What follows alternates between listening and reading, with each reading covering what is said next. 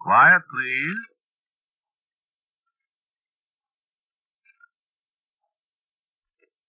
Quiet, please.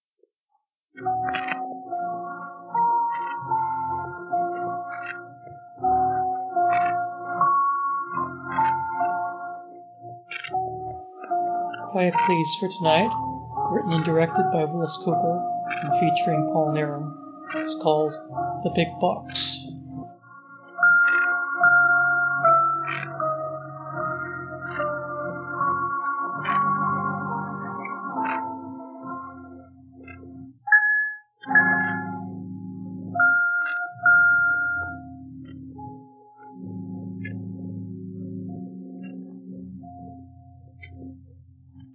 No, I wouldn't have taken the rig out if it hadn't been for Kavanaugh. That's what gets me down, see? I only took it out on account of Kavanaugh, and now look. You knew Kavanaugh before, huh? Sure, I knew him. Kavanaugh was one of my best friends. Where'd you know him? Well, I met him when I was pushing a rig for Jack Strubling between San Francisco and Salt Lake back in 37, 38.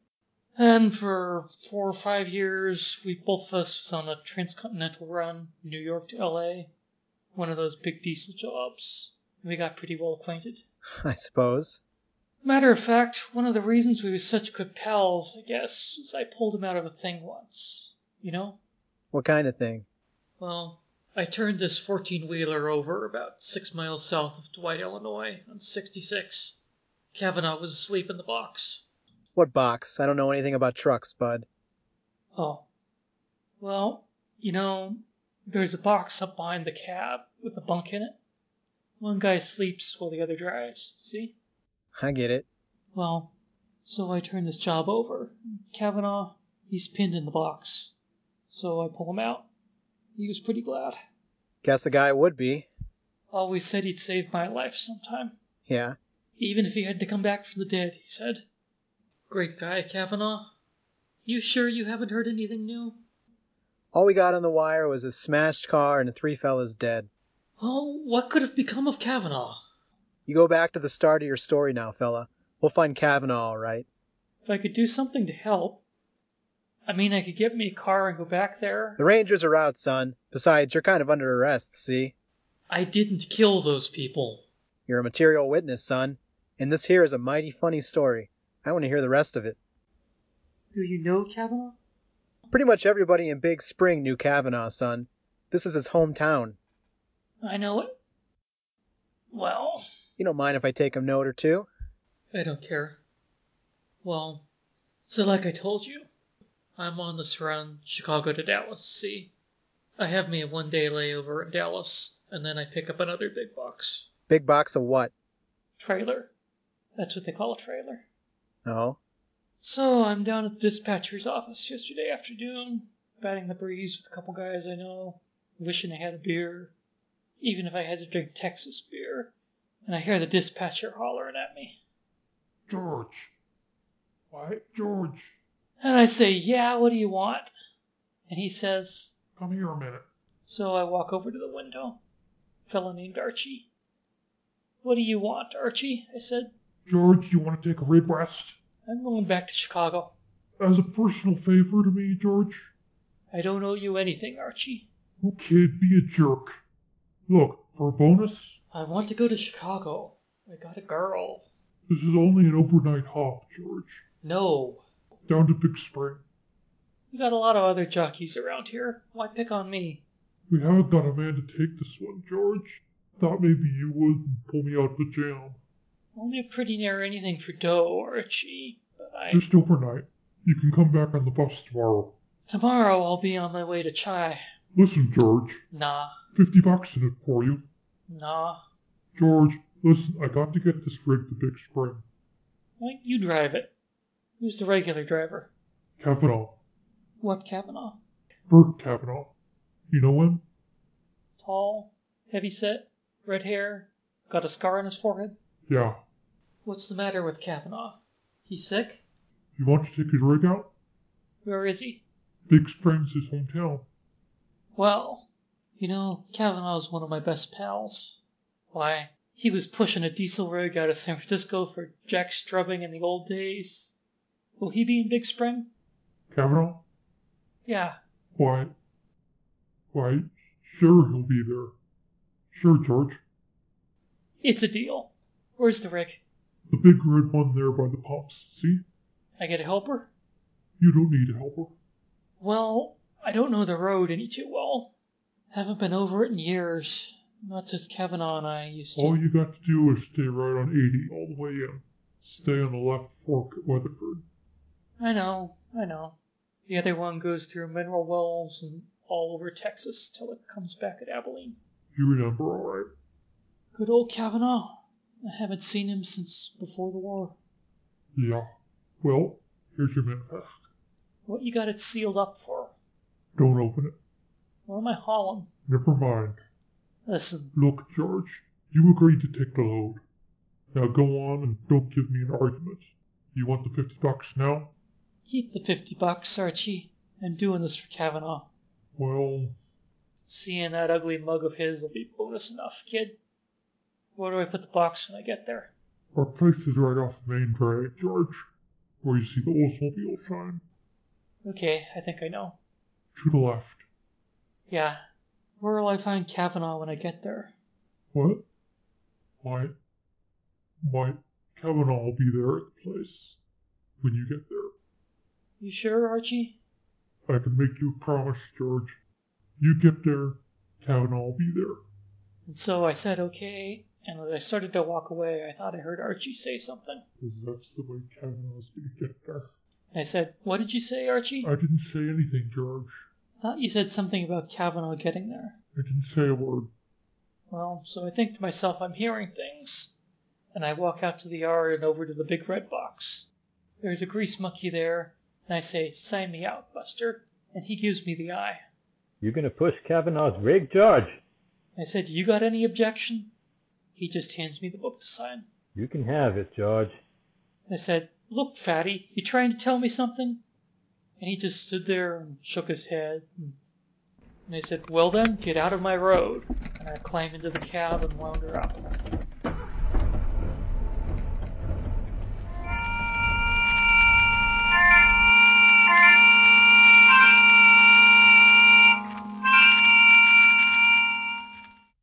Well? Huh? Go on. Well, so I head west. It's about 6:30 when I leave Dallas. And I make the 33 miles to the Fort Worth city limits in about an hour. Then I go on towards Weatherford. And I make Weatherford about 9 o'clock. And I think I can stand a cup of Java and maybe a big slice of one of them Weatherford watermelons. So I pull up at a place just this side of the square where I see a couple diesel jobs standing. And I go in and have me a slab of watermelon and 2-3 cups of coffee. And it's pretty dark when I come out. The diesel guys tells me about a wreck up there at Brad, where a couple of boys missed the turn-off 16 coming down from Mineral Wells and laid themselves in their jalopy out like a blueprint all over the road. So I says thanks, and I'm off again.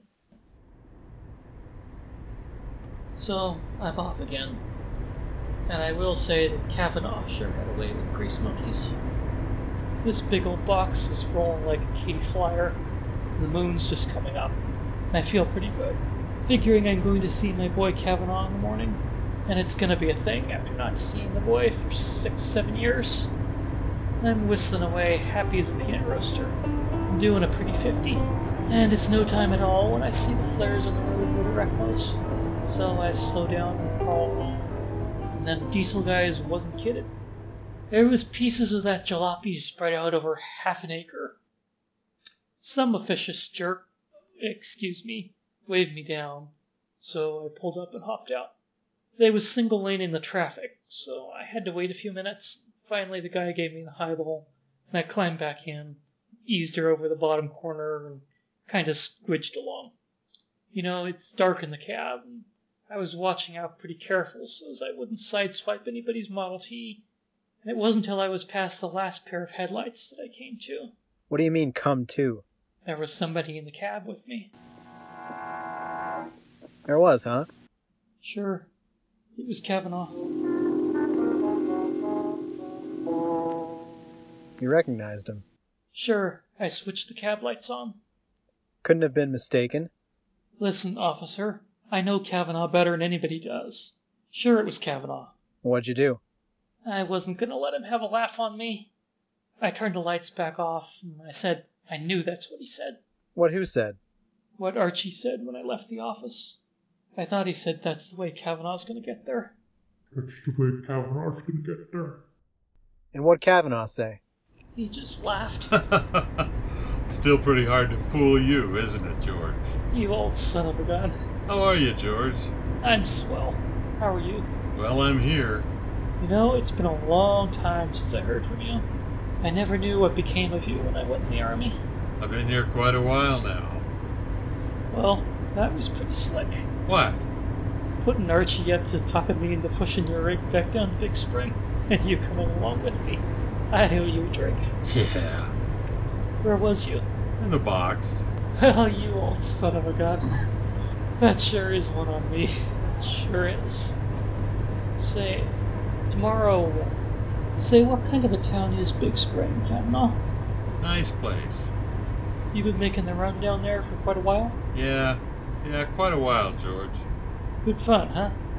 Going back to the old hometown? Sure is. This time I'm going to stay. You are? How come? I'm done trucking. No kidding? Well, that's swell. This really your last trip? Yep. Last time down the big road, boy. That's swell. You glad? Well, Yeah, I know. I think about getting out of it sometimes, too. But, I don't know. Say, have you got married? no. I was going to, but Sure. I know. I got a girl in Chicago, and she wants to get married. But, I don't know. I guess I'll never get married, George. You can't tell, boy. Say, this is swell seeing you. Even if it does have to be your last trip. I don't know anybody I'd rather take it with, George. Me too. I'll never forget how you pulled me out of that thing up there in Illinois that time. Least I could do after I turned us over. I always wanted a chance to save your life, kid. Well, if I get in the jam tonight, there's your chance. I haven't been along this road in a long time, Yeah, I was thinking of that, George.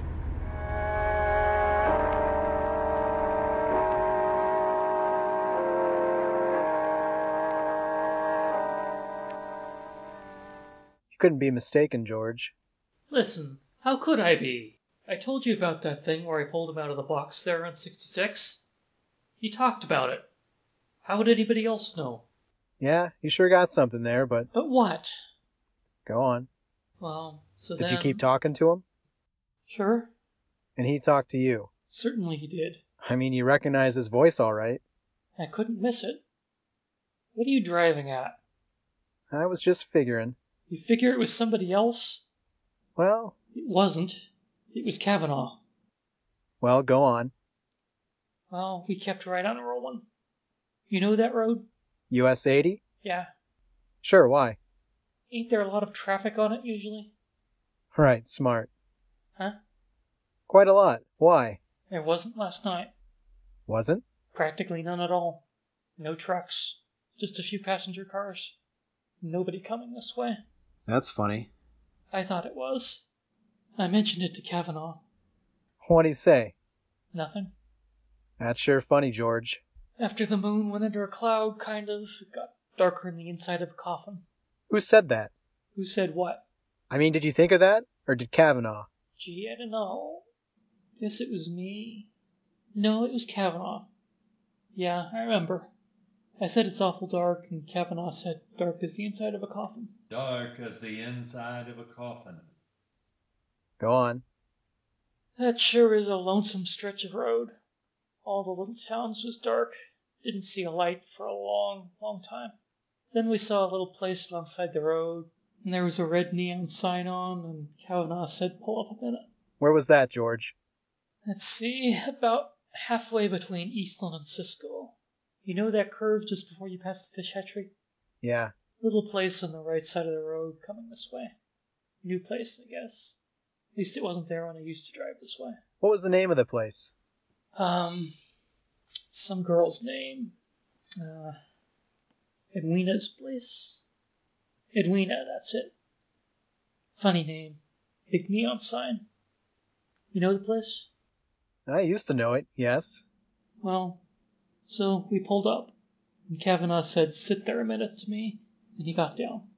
I was going to come along and have some coffee, but he said, "No, they're closed. Anyway, I just want to talk to Edwina a minute." So I sort of laughed and said, "Go ahead." Yeah. Did you see this Edwina? I could see somebody moving around inside. They just had a couple little night lights on, see? And then the door opened and she came out. You did see her then? Well, I figured this was Kavanaugh's private business. I wouldn't want somebody staring at me, you know? Yeah, but did you see her? Yeah, I saw her. Go on. Well, I sat there and smoked a cigarette. I could see they was talking, standing there in the neon light. I could kind of hear Kavanaugh, but I couldn't hear her. Yeah. What? I said yeah. Well, I guess it was 5 minutes maybe when Kavanaugh clumbed back into the cab. I rolled away slow, getting back on the road. He was hanging out the window, kind of waving at her. And as we pulled away, I could see her in the mirror, waving back at him. You could see her. Certainly I could see her. Am I blind? She was standing there in that red light, and it looked just as if the place was on fire behind her. What's the matter with you? I'll tell you in a minute. Was that the girl Kavanaugh was going to marry? Yes, that was the girl. You know, I had an idea it was. Yes, that was the girl. That's too bad. Say this was between Eastland and Cisco. That's right. That's the place. What's the matter with you? Well, George, I'll tell you. Edwina built this place about 1.5 years ago. I knew I'd never seen it before. And she and Kavanaugh were in love. He used to stop there every trip, naturally. Sure. They planned to get married last month. What happened? Why, the place burned down a week before the wedding date, George. What? And Edwina was burned to death in the fire. I know I saw her. I know I saw her. I saw Kavanaugh standing right there with his arms around her. I won't argue with you, George. Maybe I fell asleep there while Kavanaugh was out of the cab. Maybe. No, but I saw the neon sign. I couldn't dream that. If you could dream the rest of it, you could dream that, George. Maybe I dreamed Kavanaugh, too. I don't think you did. I know I didn't. He was in that cab with me all the way from where I stopped there at Strong. Why didn't he say something? Did you ask him? No. Well, but where did he go? What happened to me last night? you killed 3 men. I didn't. I tell you I didn't do it. Well, suppose you tell me just what did happen, George. You don't believe anything I'm telling you. I didn't say that. Well, do you? Do you believe Kavanaugh was with me last night? That I believe. Well, what do you think happened to him? You think I killed him? Do you? No, George. Well, where is he? Do you know? I'll tell you later. Where? We'll see.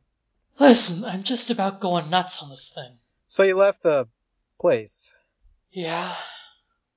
Kavanaugh didn't say anything for a long time. He was there, though. He was smoking a cigarette. I could see him. I'll tell you how I can prove he was there. Look, see here? I smoke Pall Malls. Yeah. Kavanaugh always smoked Terrytons, and he always tore the cork tips off them. He didn't like cork tips. I know that. Well, I'll bet we'll find the 3 or 4 cork tips on the floor of the cab. We found him. You see? Go on with your story, George. Yeah. We rode along for a long time. I didn't want to say anything. Figured he was thinking about the girl. Well, you know. We went through Abilene and on through Sweetwater, and still he didn't say a word. I got to wondering about gas. So finally I turned to him and said, "Hey, Kavanaugh. What, George? How's this baby on gas? We need to stop for something, you suppose?" No, we've got enough to make Big Spring. Manuel filled the tanks, didn't he? Yeah. We got enough. Okay. Want me to spell you a while? No, I'm alright.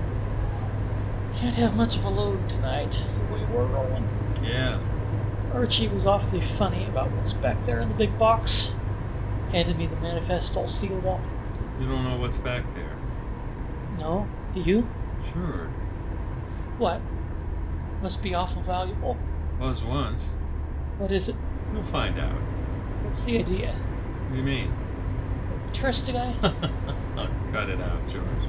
Well, that's to you if you don't want to tell me. Don't nag a guy on his last trip, George. Okay. It's none of my business. No, I hate to hear you talk about that last trip stuff, Kavanaugh. Everybody's got to make his last trip, George. It's a good break I get to make it with my old pal. Wish I'd known before he was down here. Yeah, so do I. I'll be in Big Spring a long time, George. You can come and visit me. I sure will. You do that, George. Don't forget. You kidding? I'll be there. You're a good pal. Do I see a flashlight down the road? Something. More inspectors, I suppose. The way these guys pick on a truck. Axle inspectors, lights inspectors, plant inspectors. Well, nothing to do but stop. So I look out, and there's this car right across the road, and 3 men, standing there in my headlights, and each one of them's got a shotgun. I open the cab door, and the nearest fella motions with his shotgun. Okay, bud, climb down. So I climb down. I don't know what these inspectors are doing with shotguns, but I take no chances. I'm on the ground in a hurry, without waiting for Kavanaugh. And believe me, I got my hands way up. I don't say a word, and the guy prods me with a shotgun. You hauling the silk? And I say, the what? The silk! And I say, I don't know what's in that truck, mister. And he laughs, and all of a sudden I get the idea. These guys ain't inspectors at all. This is a hijacking. And that's why Archie was so cagey about the cargo. Silk. Silk's been coming in from Japan lately, I read somewhere. But I didn't get much of a chance to do any more thinking. Where's your helper? And I look up through the open door of the cab, and the cab's empty. And I get it. Good old Kavanaugh. He'd climbed back into the box, I figured. And if I knew Kavanaugh, there'd be a gun in there. Maybe Kavanaugh was going to get that chance to save my life after all. And the guy poked me with the shotgun again. Where's your helper, I said? I haven't got any helper. Keep your guns on him, lads. I'm gonna have a look in that cab.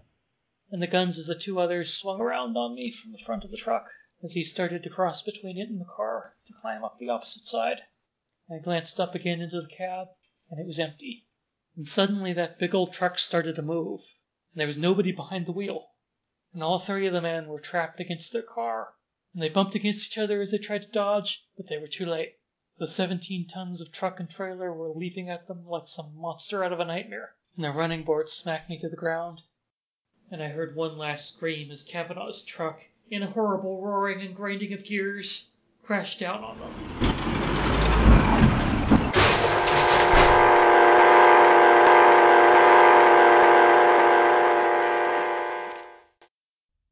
Go on, George. Well, that's all. When I came to, the highway patrol car was there. The truck was standing alongside the road, beyond what was left of the car and the 3 men. And Kavanaugh was gone. That's what you told the boys. Well, you know they wouldn't let me look for him. Yes, I know. And they brought me in here. Yes.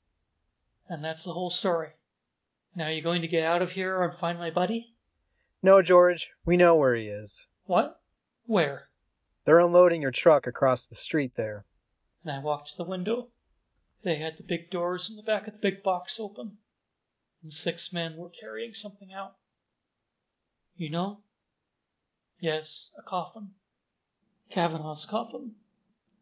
Kavanaugh had ridden with me last night. On his last ride.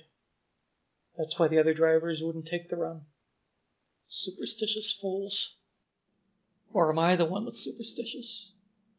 Kavanaugh rode the big box with me.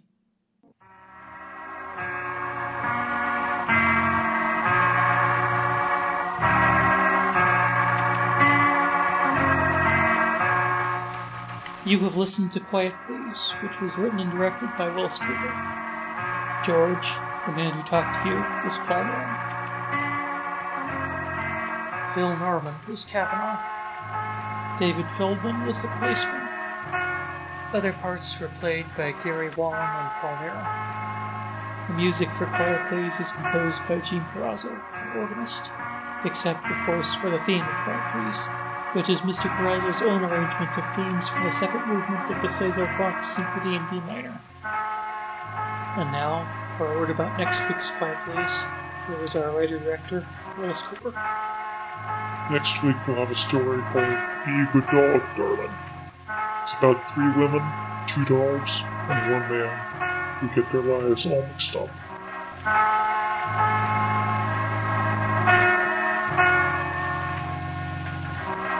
And so, until next week at this same time, I am quietly yours, Ernest Chappell.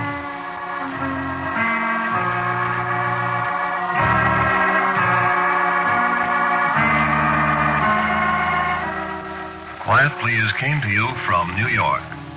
This is the Mutual Broadcasting System.